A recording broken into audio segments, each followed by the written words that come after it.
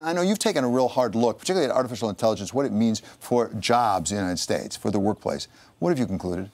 Well, I'm not sure I've concluded much, David, other than to believe that it's an issue that has been underappreciated and underanalyzed in public policy terms.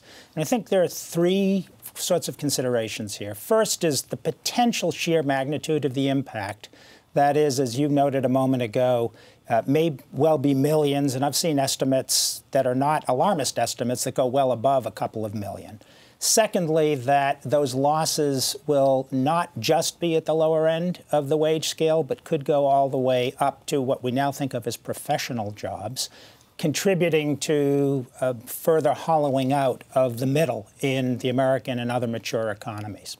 Second consideration is that even if you take a fairly optimistic view of where this all may end up, that is, that technology will end up creating as many jobs as it eliminates, as has been the case in the past, the transition may be an extremely difficult one. You know, we think transition temporary, therefore it's kind of okay.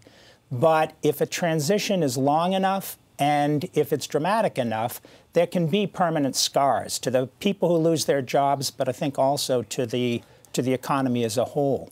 You know, Bill Gates is no technophobe. He's the furthest thing from it, but he's expressed concern about the pace of the change. And the third consideration, I think, is the intersection of the economics and the politics.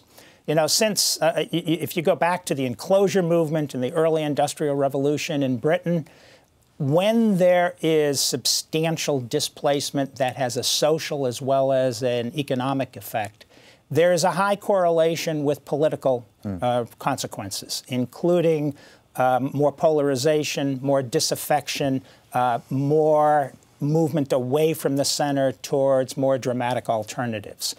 And I think to some degree we've seen some of that in this country. I mean, we lost almost 20% of manufacturing jobs in the United States in the decade before the financial crisis. I'm from Flint. Tell me about it. Exactly. And I think we don't know for a fact, obviously, but I think there's a pretty good chance that those losses, at the pace of the losses, the sense of being displaced, has contributed to the polarization and the disaffection that we see today.